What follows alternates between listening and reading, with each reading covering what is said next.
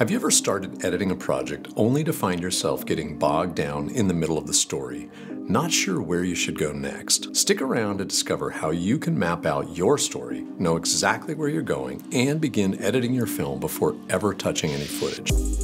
My name is Jakob Pander. On this channel, I share over 2 decades of narrative and documentary filmmaking skills and insights. If you want to catch more videos dedicated to creator empowerment and independent filmmaking, this is the place. Now to the paper edit. Creating a paper edit before you start cutting your footage is a great way to get to know your material and can be a huge time saver in post-production. This is especially helpful if you're preparing your story to work with an editor. Here's how I go about creating a paper edit for my documentary projects.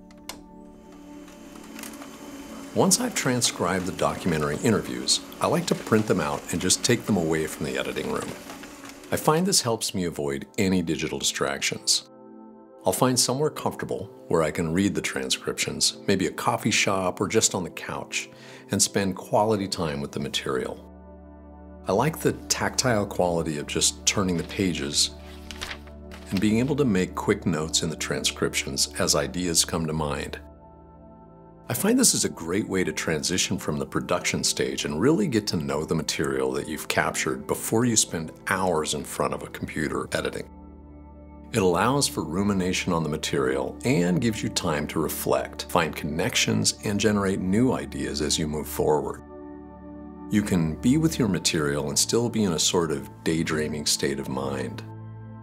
Away from the computer, you'll start to discover ways in which to compose the interview and harness it to create the most effective and dramatically interesting film. As I read through the transcriptions, I'll highlight the areas that stand out to me.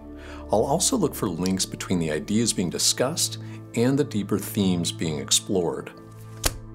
Once I have all of these sections highlighted, I start to get ideas about structure and make notes on the best order to organize the material.